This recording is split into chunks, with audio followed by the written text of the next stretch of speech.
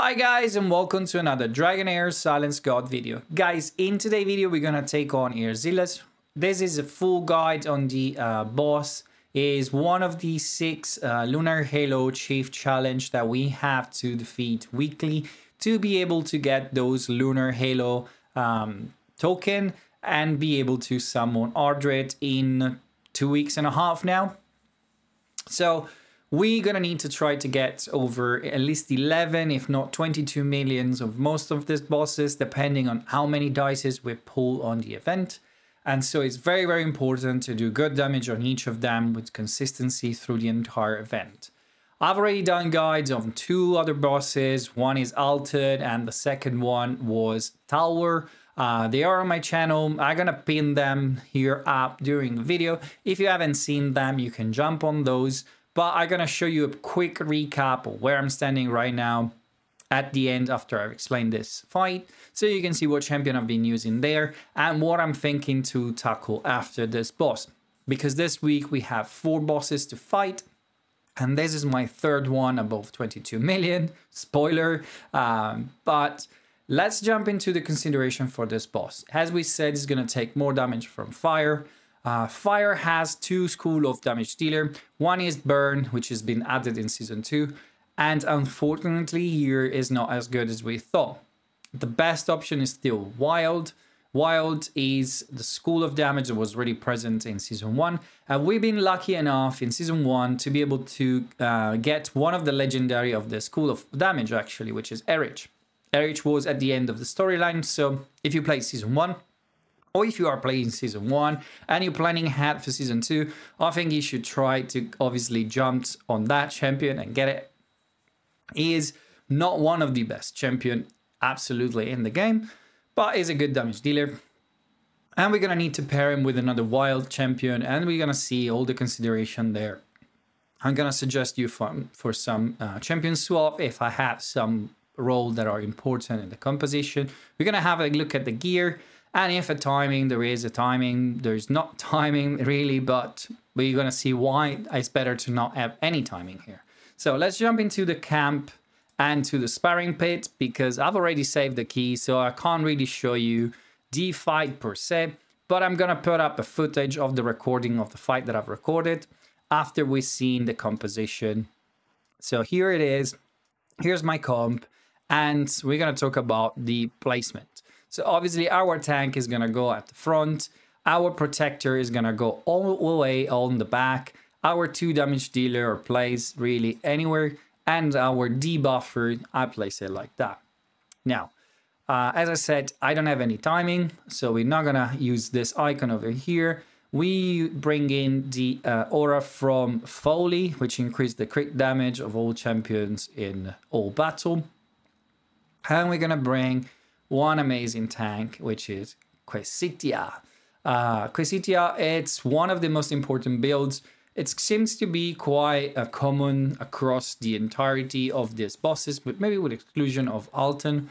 The tanks are those that makes the difference. If your tank is alive, as long as it's alive, it's healthy, your runs can go farther, and the farther you go, the more damage you do. So getting these champions with the right stats and making them really survivable is the way of going. I've built my Quesitia with the protection set. She has enough accuracy to do the job. She's placing a lot of debuff. They are very, very important in this fight. She has on the passive recharge speed penalty that is going to slow down the boss. And that is absolutely amazing over here. It's not as consistent, but we don't care. That's why also we don't have a timing, because every rotation is kind of slightly different depending on if she lands this one, she doesn't. Plus she has turn meter reduction on her ultimate, and that doesn't land all the time neither. So it's almost impossible to really speed tune the fight with her. And on her ultimate, she basically knocked back the turn meter and place attack penalty 2, which help us stay alive and is really, really important. I should work on my runes. I keep repeating it through the entirety of this video guides, but I'm gonna get there. I'm farming as much as I can on the ancient battlefield and the heretical ruins, but I'm not getting much luck. I'm always getting the runes that I don't need. And the next champion we're gonna have a look is gonna be Dane, which is the other champion built with accuracy. I've built him with the Zero set and the Crown of the Unclean. I need him basically to remove the attack increase that the boss places on himself on his ultimate.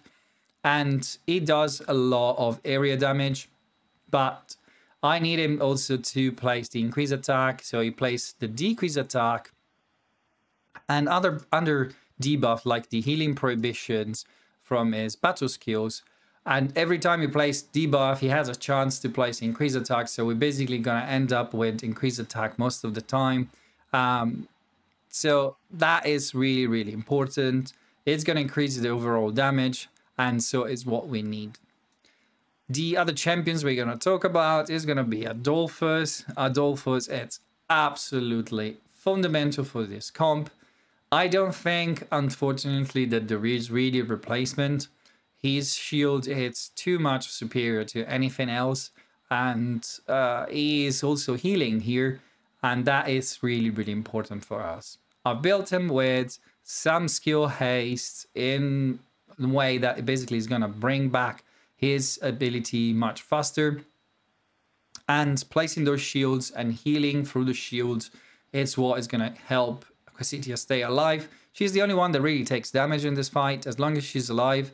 And so I need him to rotate back to this ability. He has over 400 enlightenment in this build. I have him with the Antinaya Tiara, and I'm struggling as always with all the pronunciation. And this one basically gave him 15% more shield, also on top of the enlightenment that he needs to build his basically shields up. He has some attack. It doesn't really bring that much damage, but I'm happy that it does some damage as well. He hits with his ability, so he's bringing more damage as well. On the two sides, I brought the 2 damage dealer. As we said in the beginning, Erich is the champion we get from the storyline in Season 1. He is built with the Inventor set and the Eye of the Giant.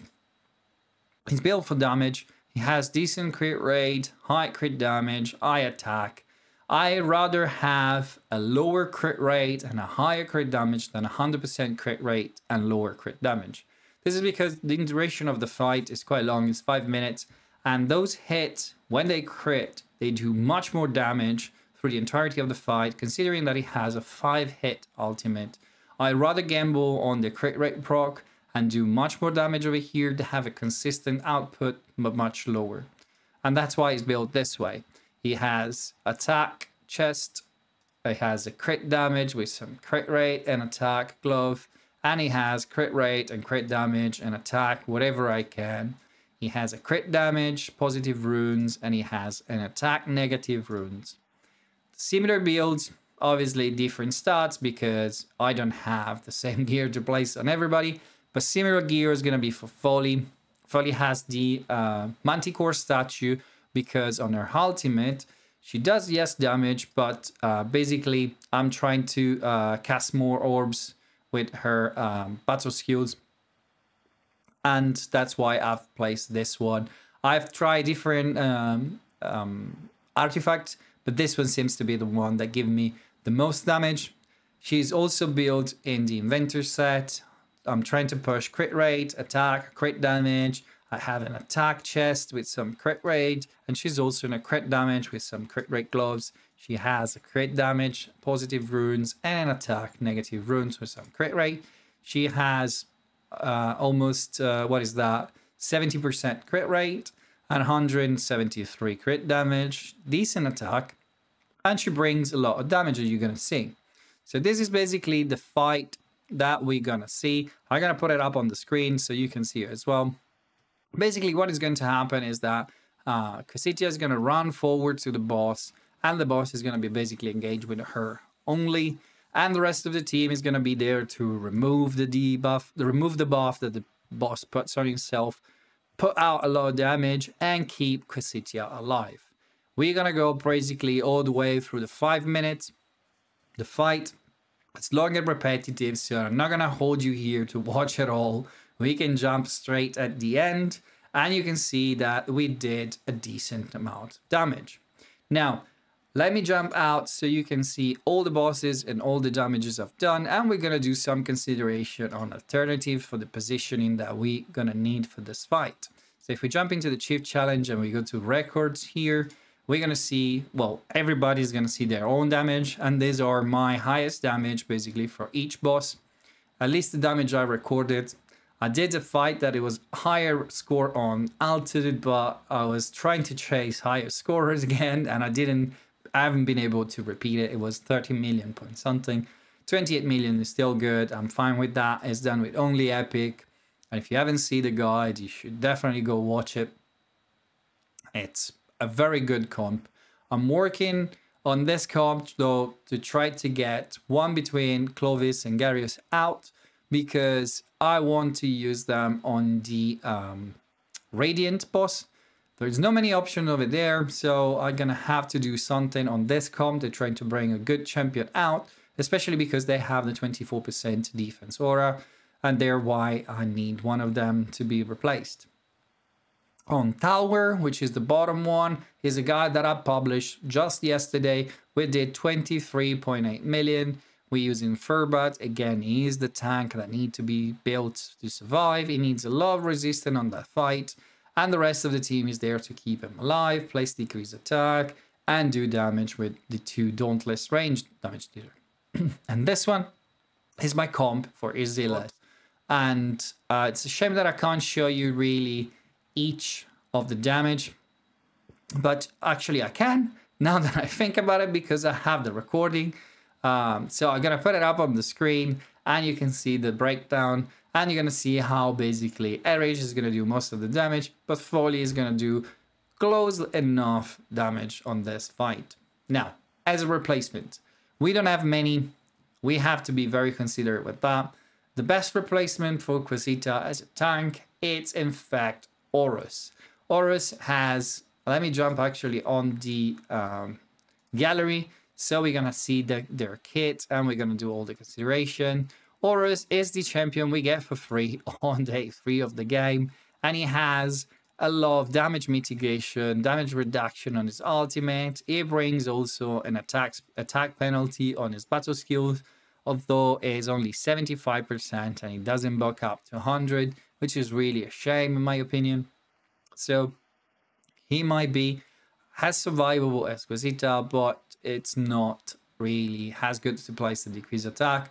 You might have to do the run a few times to see if to place those debuff consistently. But he's really a good option. He's actually better than Isolde. Even if Isolde on paper has a better kit because she has a defense aura usable in all battle. She has the attack penalty on her ultimate. She plays shields and she basically does damage reduction when the champions are under shield. She plays defense up on herself, but nevertheless, her basic stats probably are lower, and she falls a bit behind on Erich. There are other guides that show you how to use this comp with Erich. So, with Horus. So you can Google it on YouTube, and you're gonna find him.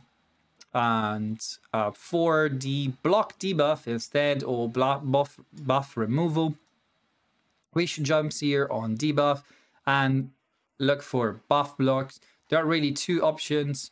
Liko and Fira are probably the most interesting. Liko has the block debuff on her ultimate, so you can try to use kill haste on this one, bring it down to 18 seconds. If you're using Horus, you can block the increased attack on the boss and be on rotation. She also has an aura that unfortunately is not usable in this fight.